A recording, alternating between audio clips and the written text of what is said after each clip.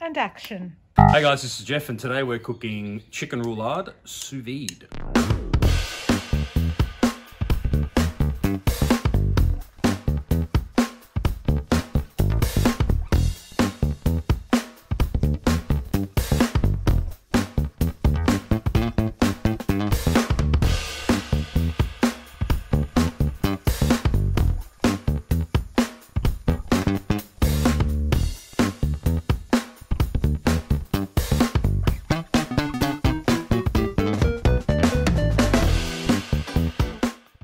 So what's sous vide? For those of you who are new to it, it's essentially cooking under vacuum, submerged in water. Don't make faces, it is not very funny. Submerged in water, so essentially using a Ziploc bag or a vacuum seal bag, you put your usually proteins in it and zip it up and submerge it underwater and set it for the exact temperature. The biggest benefit of sous vide, of course, is the precise nature of it. So you set the temperature of the water to the exact temperature you want your protein to finish at, and it does it perfect every single time. And all you need to do is sear it off afterwards. If you're cooking for large groups, you can cook a bunch of stuff, and all you need to do is do the searing part at the end of it. Takes a few minutes and you're ready to go. No stress, no pressure. So if you're new to it and you've been thinking about getting into it, or you know nothing at all about it, and get your life together and get one, watch this video, you'll see how easy it is. Okay, let's get into it. So what we're cooking today is a chicken roulade, and we're cooking it with some mushrooms and peas in a little cheesy-ish, creamy sauce kind of thing. First thing we need to do is get our water on for sous vide. Okay, so we just want to fill this with some warm water. Warm so the circulator works less hard to get it to temp, I guess.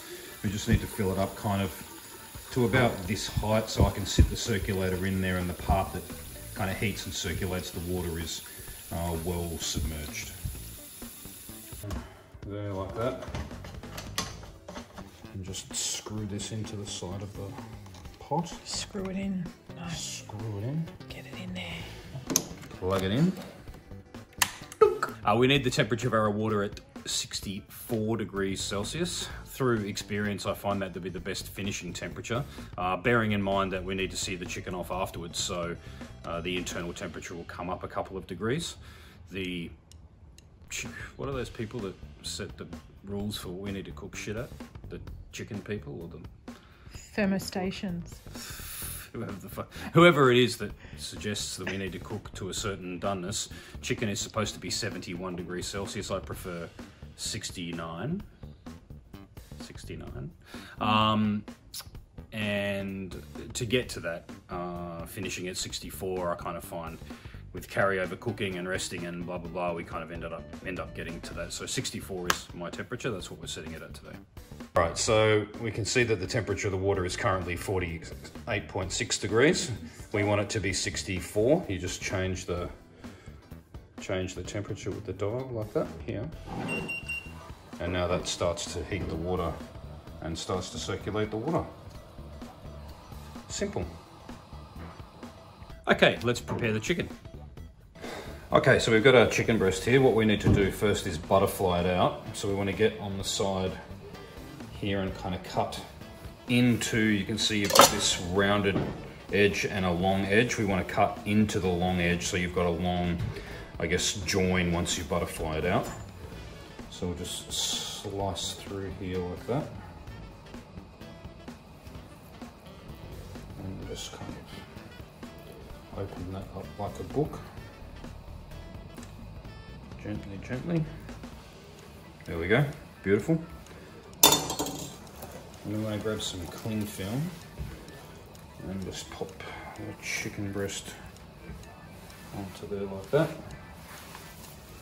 And what we need to do is pound it reasonably thin and even, so just have a bash.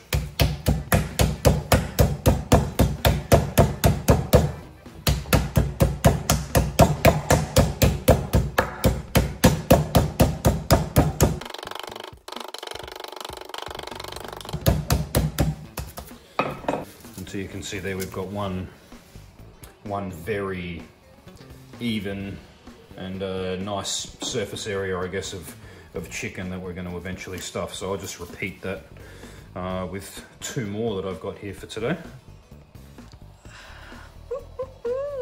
Let me see that knife go in.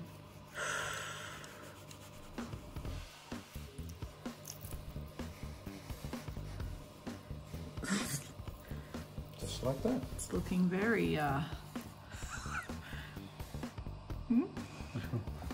What's wrong with you? looking very vagine. It doesn't look anything like vagine. You freak.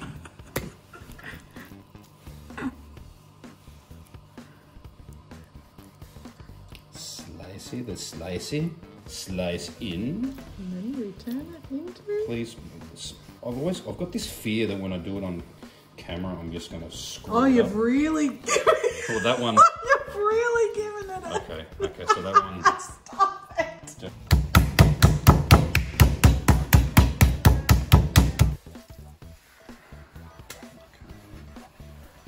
Alright, so season with a little bit of salt. Not too much because we're going to use some prosciutto, some cracked black pepper. Beautiful. Some prosciutto. Struggling, but anyway, that's fine. There we go. So, rummaging around the shelves at Aldi. Who was? The lovely Yazzo I was getting there. Oh, fuck. Far out. Found this cream cheese, which is a revelation. This stuff is awesome. I also found this one. I Thank saw you, that flavour, but not as versatile. a herbed version, which I'm not going to use today because I'll go with what we know. But beautiful cream cheese. I've got some left over in this one. So what we need to do is just pile some cream cheese on here. Not the easiest thing in the world to do, but Why wouldn't you put the cream cheese on the chicken breast rather than on the prosciutto? you could. But I like to season the chicken breast itself, so that's why I do that. And I'm digging the knife back into the cream cheese because I'm going to use it all, so there's no cross-contam. There we go, awesome. Some spinach. Oh, so you don't need a lot of cream cheese. No, not heaps, no. Some spinach. Spinach. And you load that up because when you twirl it, it gives a nice look to the roulade, right? Yes. Yes, it does. It does. We'll just roll this guy up and kind of pull and tuck. Just like that. We'll put this one aside for a tick and we'll come back to that. Touch of salt. For people that don't have a sous vide, is there a boiling method? Or like a... No, not really. You can put it on a low simmer or... You can, but it's so difficult. Too risky. I wouldn't recommend it. What about oven? Because you've got to manage it. You can do it with an oven for sure. You can tie it up. But this way, the chicken kind of sticks together. It like kind of coheres. Coheres, is that a word? Is that a thing? All right. You're the wordsmith, Geoff. All this cream cheese.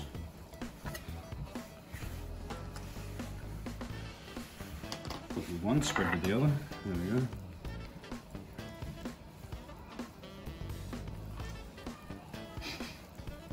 Good one. Make a cheesy version, put a slice of cheese in it. Cheddar. Some spinach. And we'll roll this guy up.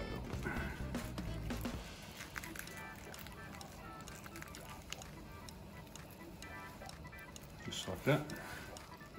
Okay, so we've got our chicken on a piece of cling film. And what we want to do is just go over like that. Make it nice and flat.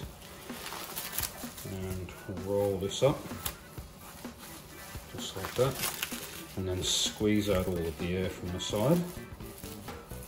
And essentially just roll and roll and roll, making sure that we get, I've got a bit of air in there, so I need to squeeze that out. There we go. Roll, roll, roll, roll, roll.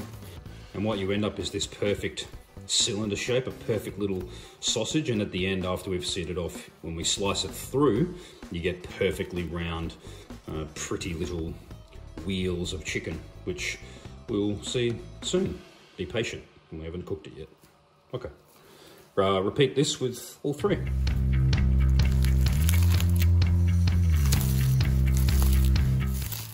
Okay, so now we need to vac this guy, so we're just going to put it in a vacuum seal bag. If you don't have one of these, you can use a Ziploc and just zip it up and drop it in the water little bit by little bit, and basically what happens is the water displaces all of the air out of it. That also works. I prefer this one. I have this vac machine, got it from Aldi for cheap as. Not the greatest one in the world, but it works fine. So, pop it there. And vac and seal.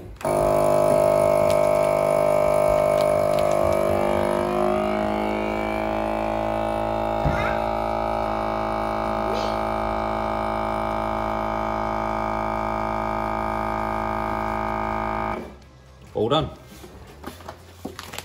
Basically drop these guys in. 1, 2.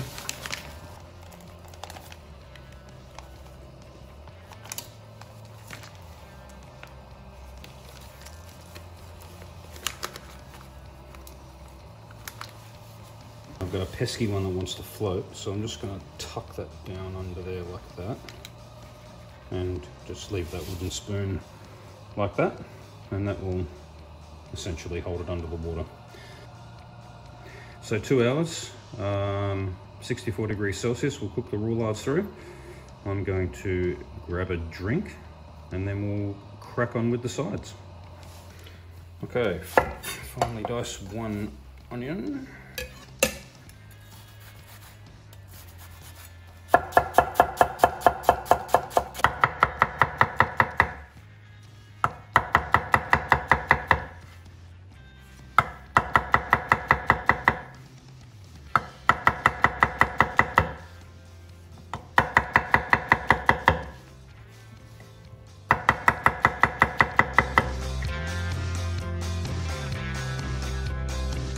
Okay, we're out at the side burner on my Weber Genesis. Heat on, some olive oil in, some onions in,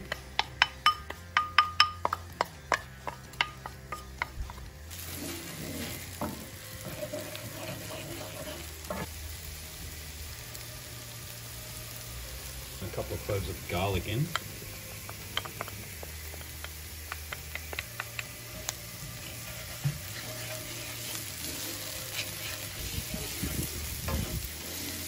That 30 seconds or so till it starts to become fragrant.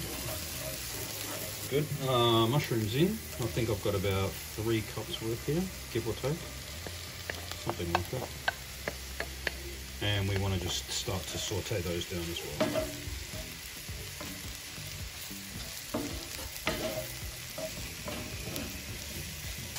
I'm going to season with pepper, not salt yet, because we're adding chicken stock shortly and I never know how salty they're going to be, so I like to leave the salt to the end in case I over salt it.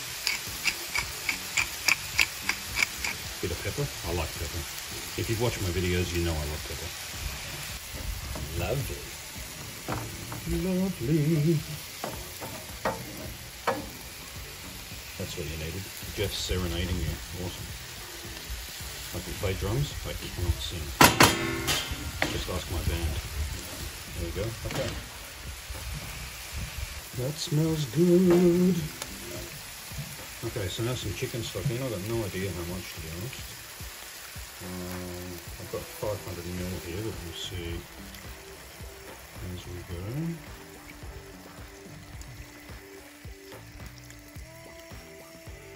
Yeah, 500 ml. That's good. Beautiful. So we need to bring that back up to the boil.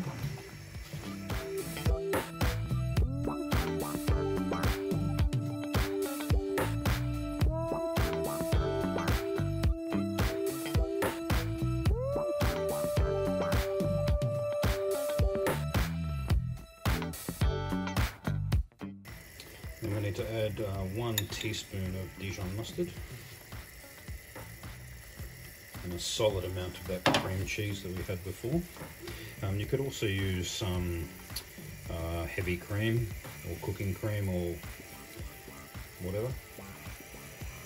You could also use white wine in here, but I'm giving it to the kids tonight, so I won't do that. And stir that through. And then we need to add some peas. I'll put the amounts in the description below because I kind of just eyeball it. And I reckon about that much. How much is that? Half a bag. That's about 500 grams. That's about half a bag. Okay. Stir those through. And then basically what we need to do is bring that up to a boil.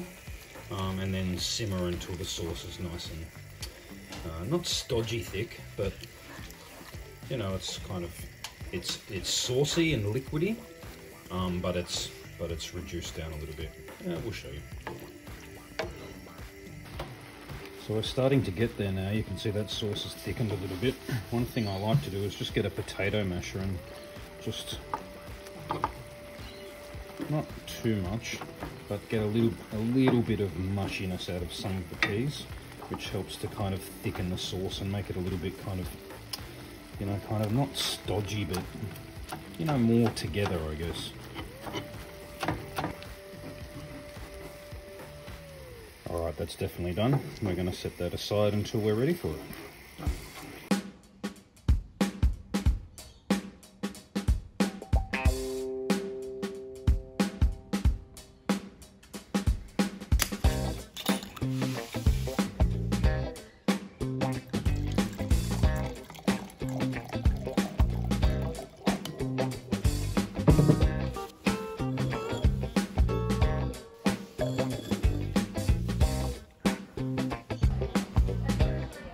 All right, so we've been 2 hours. We're going to get these guys out of here now.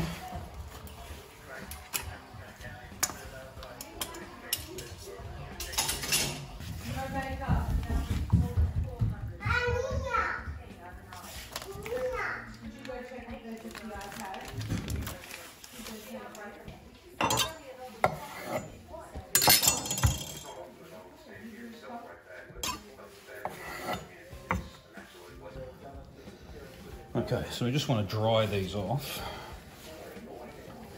And at this point, these are fully cooked. They clearly don't look that great. But what we need to do now is sear them off in the barbecue or in on your hot plate or whatever it is that you're using. And that will give them the nice golden finish that we're looking for on the outside, as well as them being cooked in on the inside.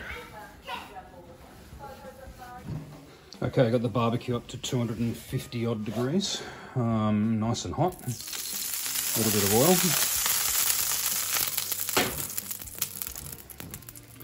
And we want to get these on here for about a couple minutes. We just want to make sure they're nice and golden brown all over.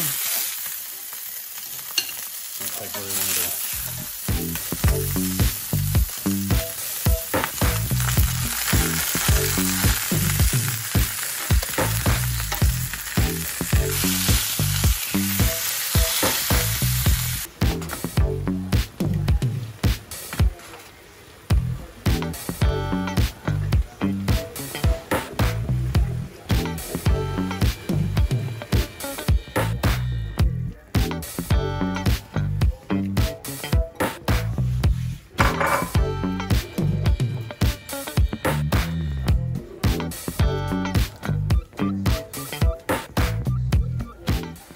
Okay, let's see how we did.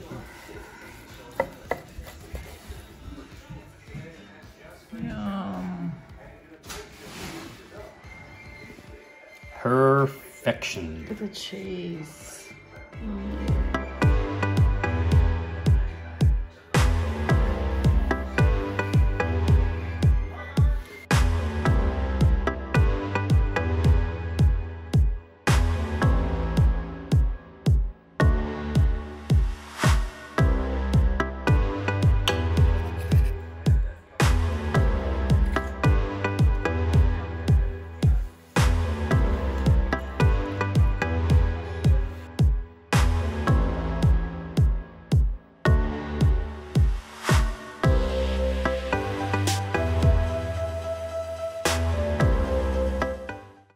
Thanks for watching, guys. Really hope you enjoyed the video. If you liked it, please like and subscribe. Subscribing strokes my ego, makes me feel important and shit. And we'll see you on the next one.